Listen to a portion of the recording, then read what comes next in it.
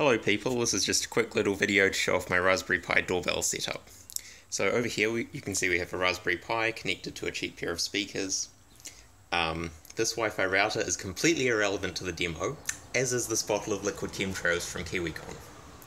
So this Raspberry Pi is connected by this wire strung across the ceiling to the doorbell box here. So that black thing is the doorbell chime, and there used to be batteries here but I took them out because they were old and corroded. So anyway, if we press this button, ding dong, that says ding dong, which is exactly what you would expect your doorbell to do. And it also works for the back door, so if I press the back doorbell button over here, it also says ding dong.